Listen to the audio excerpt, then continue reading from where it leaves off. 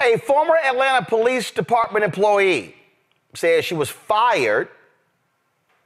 Yeah, fired, y'all, in retaliation for her daughter's critique of how the department handled the 2022 shooting that left a man dead involving music executive Chaka Zulu, who is the manager for Ludacris.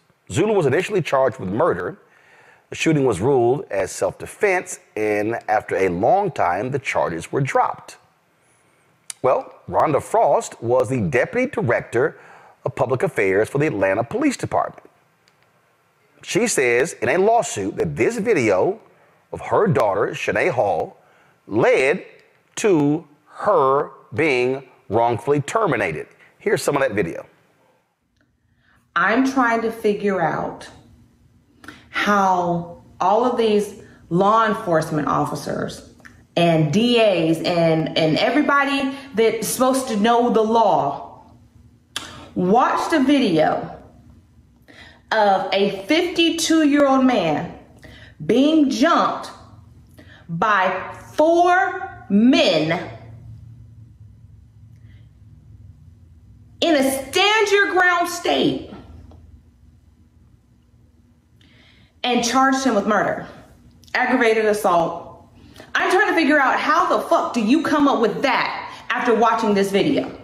These 5 guys right here, 1, 2, 3, that's a hit, 4, 5, are, I'm assuming, waiting for Chaka. Chaka's over here in the corner getting his guest situated.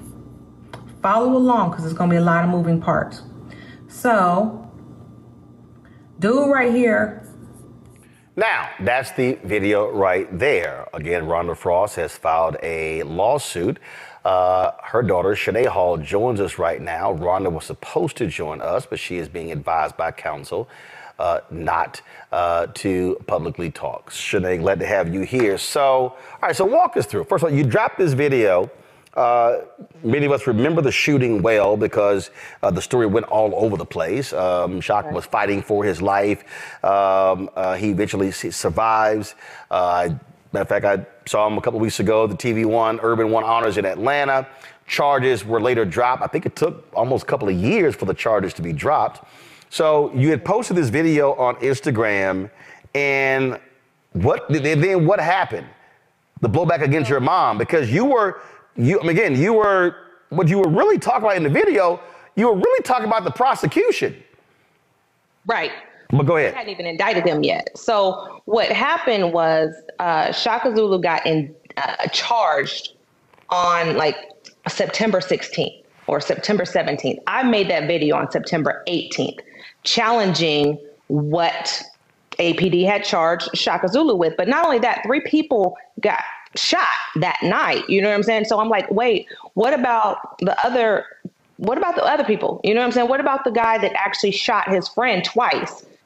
He didn't get charged.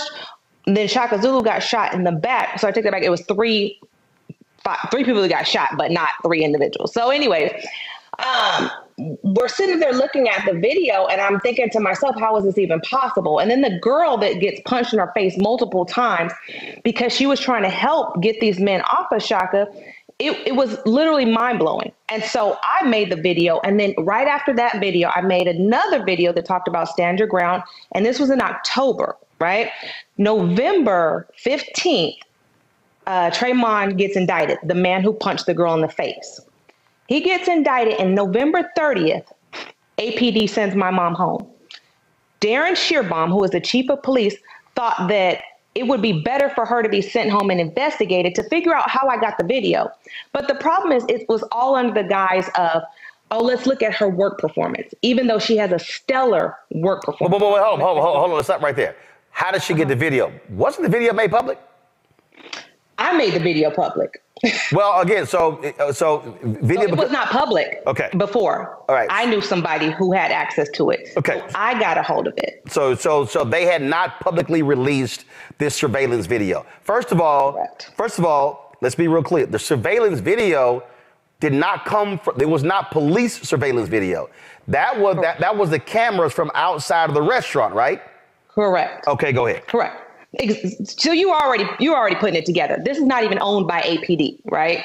But they were so disheveled by the fact that I came out with this information and pointing out that they erred in their choice to charge Chaka and not charge anybody else. Right. That's the so that's like, okay, shooting happens and I, as a journalist, I get access, which has happened before. I get access to the video, and then I put it out.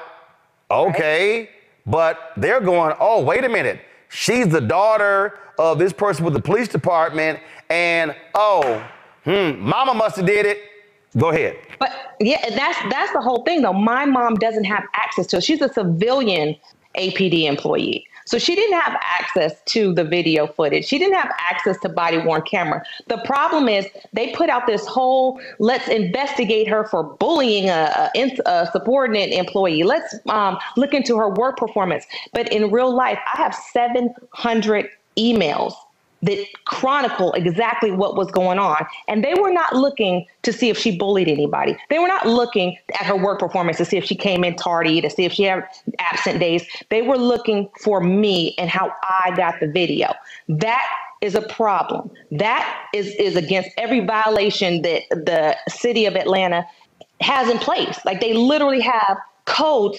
That's not what you use taxpayers' dollars for, to look into somebody's child that you didn't want them to report what you did wrong. That is where the problem lies. Like, literally, Roland, they have documents saying, look into the Mark 43 system, reach out to this detective, ask how she got the video, look at body-worn camera, see if she had access to that.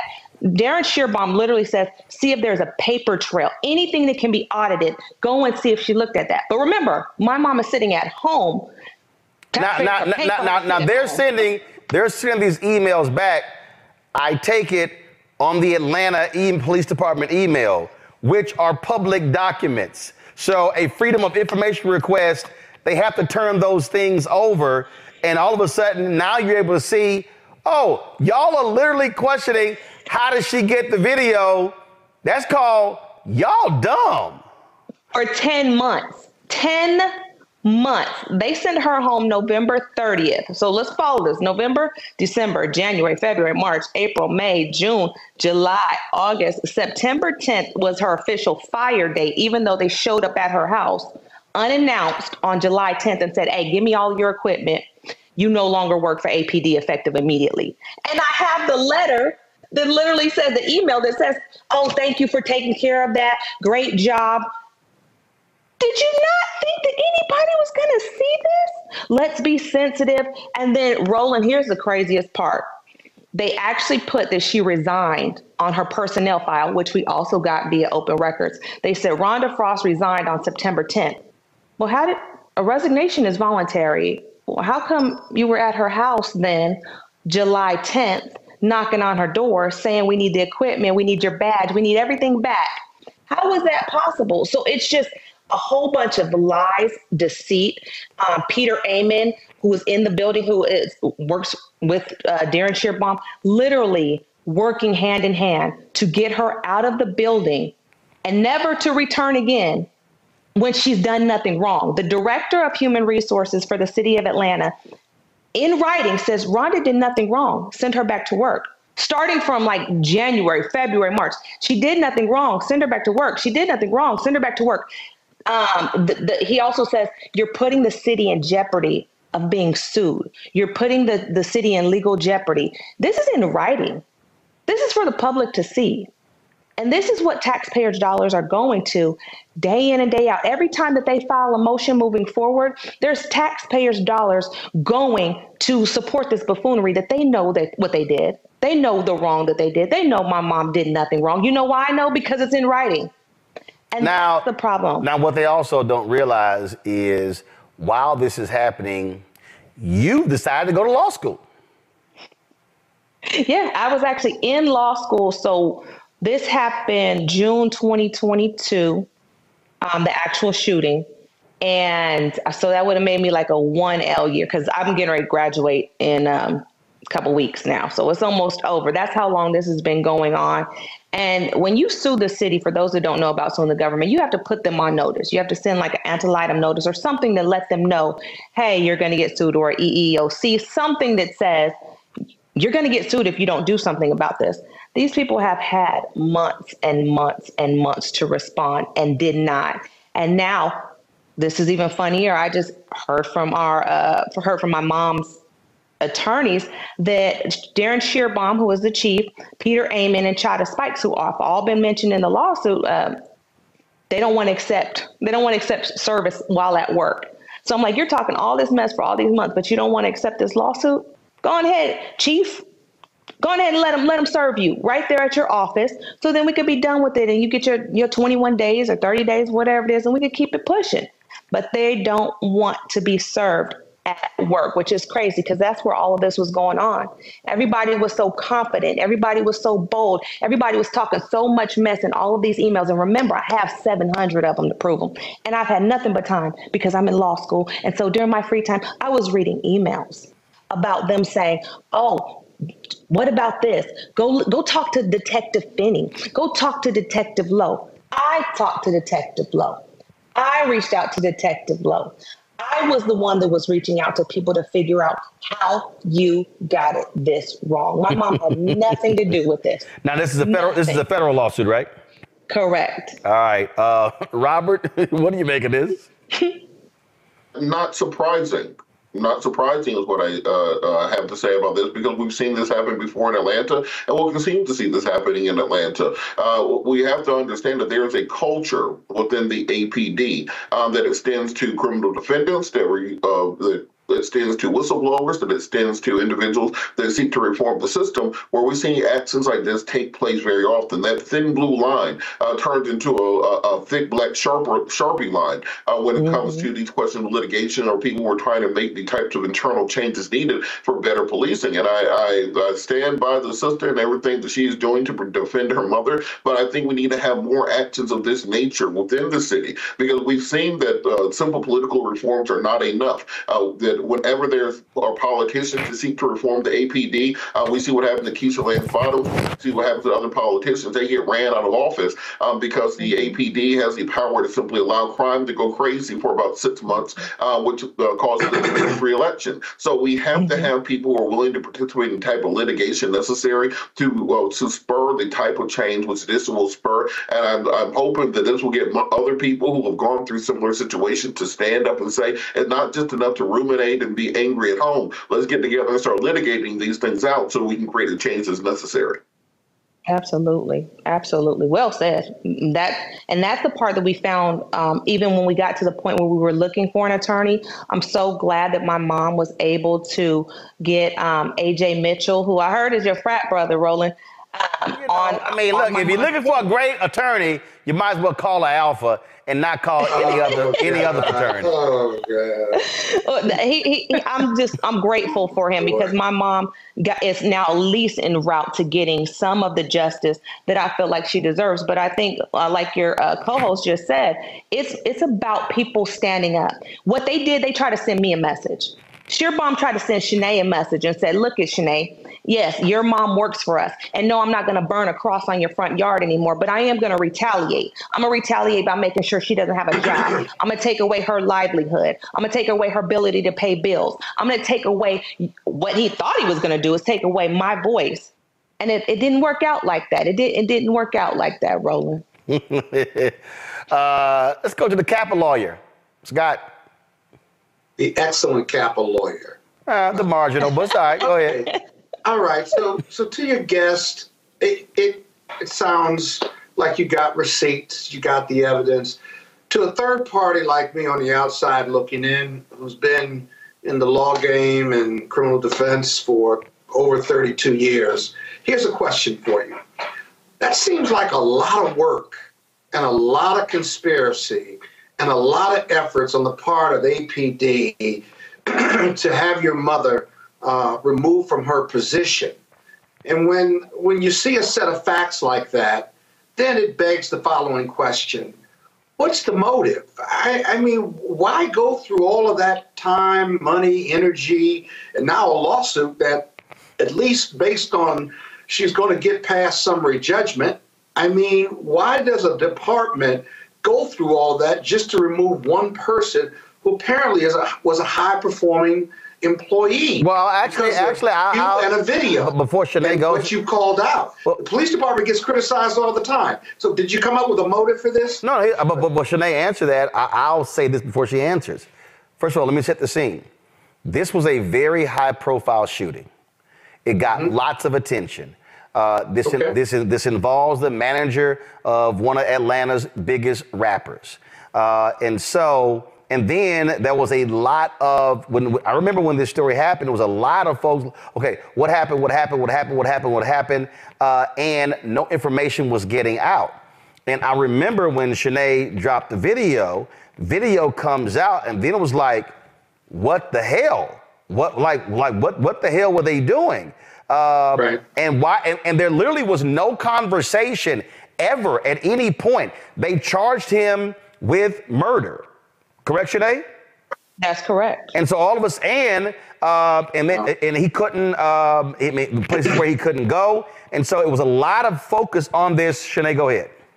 Yeah, exactly. So what happened? Remember, nobody had access to the video, so they were able to charge him and what they thought was going to go on their merry way, right? And that's the problem with a lot of police departments. You just, whatever black man will do, and especially the most powerful one that's sitting in the room. And the initial, let me just add it here, and the initial narrative, again, because I remember this vividly, the initial narrative that was established was that Chaka Zulu got into a fight with some men in a parking lot, pulled out his gun, killed, shot at the other men, killed them.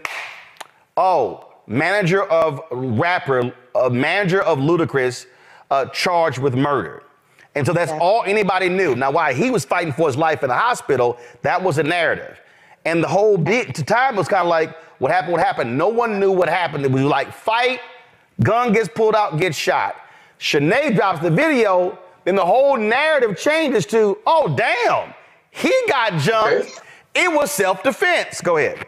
Okay. Absolutely. And the video certainly shows that. I guess my ultimate point is, it would have been easier for the police department to do the right thing, right, and to go by the book than all of this other stuff. And it would have been easier, and it would have been easier to share. Again, it would have been easier to share the video with the public. Right. It was sort of like, no, we ain't releasing nothing. And it was like when she got the video, we were like, what y'all doing? The truth was easier than the lie. Right. Think about Absolutely. it. The truth was easier than the lie. But go right ahead, Shanae. So when you say that, when you ask the question, that's the same thing. It almost seems surreal. So as I'm looking at them, and I posted my very last video after we got the written memo, the internal memo, I said the same thing. You could have just said, I messed up. You could have just said, we got it wrong. You could have said, now that the DA has came out and said X, Y, Z, we're going to make this right. But when egos get involved, and from what I gather, Darren Shearbaum, he's a white chief in the South, and he's the overseer of a predominantly black city. It's nothing worse than having a black woman or black person call you out publicly, loudly, that gets shared nationally, internationally, with people that knew of Chaka Zulu, knew of Ludacris, knew of these murder charges, and to be wrong.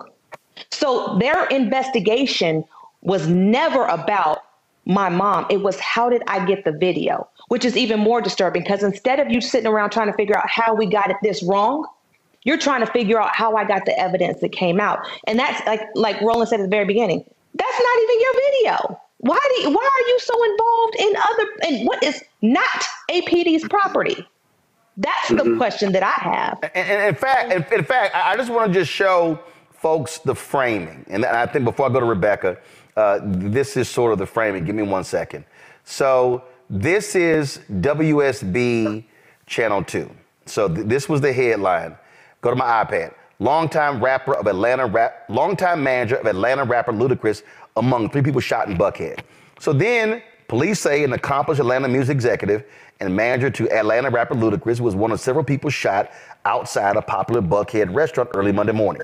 Then when you go into the story, it says here, Police said there appears to have been an argument or altercation that happened, and the victims were shot in the parking lot of the shopping center.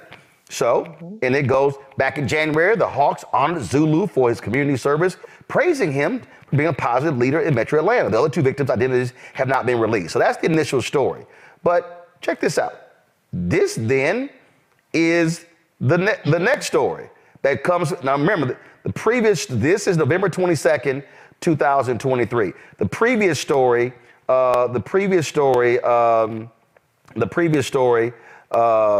been around. The previous story was a year earlier. So all of a sudden you see this story: Ludacris' longtime manager Chaka Zulu killed 23-year-old in self-defense. Prosecutors say. Now the crazy thing was, again, if early on, if you actually release the video, the public will go, hold up, wait a minute, that was a fight. They went after him, self-defense. Right. And so then a whole year, and in fact, he was, at one point, Shaka was out of the city. He literally went to Florida to recuperate. I happened to be speaking at an event there, was invited to a get-together. I had met him before, got an opportunity just to chat with him, spend some time with him. This brother literally was on lockdown, Rebecca, for a year. Movement, mobility, couldn't go certain places. His life was altered, and over his head for an entire year was a murder charge, when the video that Shanae dropped showed it was self-defense from that night. This was just crazy. Absolutely. Well, I hear everyone saying that it would have been easier just to tell the truth in the first place, but we know this is anti-Blackness. If people weren't racist, the world would go around much faster. The world would be a better place. And we know that's what this thing is. So, Shanae, my question to you is, taking on anti-Blackness, especially at an institution and law enforcement, it comes at a personal cost. So my question for you is, there is strategies with taking on institutions and anti-Blackness. What was your strategy? What was your thinking in releasing the video under your name instead of releasing the video under a pseudonym or anonymously? You know what? I wish I had some skills that made me think beyond the initial, oh my God, I'm releasing this in my own name. This is something I was passionate about. And it's not just these types of, not just the Chaka Zulu thing. When I did a video 4 or 5 years ago on why the NCAA needs to be paying athletes, I had gotten a lot of followers, including, Deion Sanders and big name celebrities that were like, wow, you actually stood up for something that you believed in. So when I saw the video, I was livid. I was like, how do you charge this man after being stomped into the ground? And with my whole 1 year of lawyerly skills, I was like, I know for sure that this is at a reasonable person standard, that any reasonable person, you, I, whomever, my father, if you come out and someone in their 20s, and for most of us on here, we're in our 40s and 50s, and you start putting your hands on me, and you guys jump me. If I have a weapon on me, I'm shooting everybody in proximity that is causing me harm. So the way that he handled it, to only fire one shot, and again, 3 people were shot. You had Mr. Bennett, who was the one that passed away. You had Willie, who was the one that got shot in the arm by his friend. And then you had Chaka Zulu. So all 3 of these people are shot. One is dead. Chaka Zulu is fighting for his life. And then you have Willie, who was the friend of the guy who was doing the shooting, and no one else is charged. And then you have a woman who's mercilessly punched in her face, and no one else is charged. And I actually wrote the mayor a letter, and I said, if he was white, if Chaka Zulu was white, don't change any other scenario, don't change anything else about the fact pattern, this man would not have been charged. But he's not white. And so when Darren Shearbaum or whoever reported to the scene, I'm not sure what they looked at. But if they looked at the video footage the same way that I did, that man fought for his life in self-defense. And that the outcome of it, and then not only that, though, to turn around and the outcome be, you have to fight for your life. And now you have to pay money. He had to pay $250,000 for bond. Like Roland just mentioned, he was on house arrest.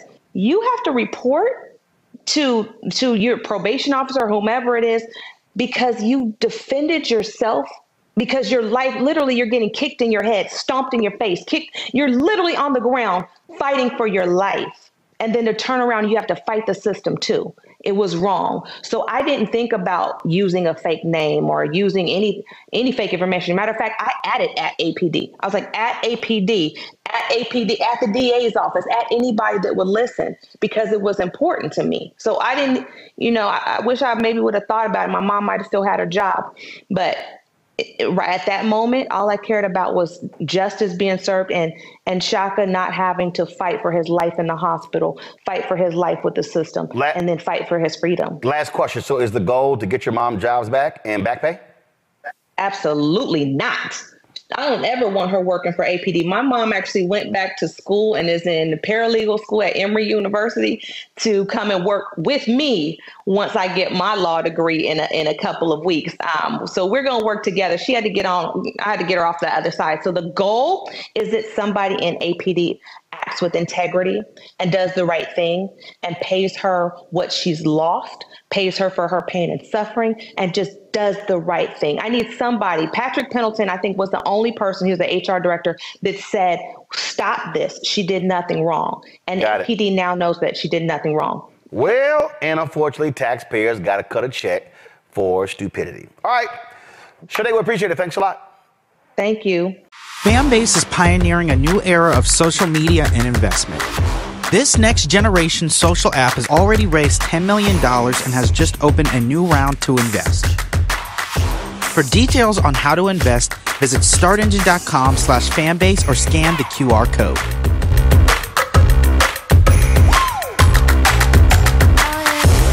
Another way we're giving you the freedom to be you without limits.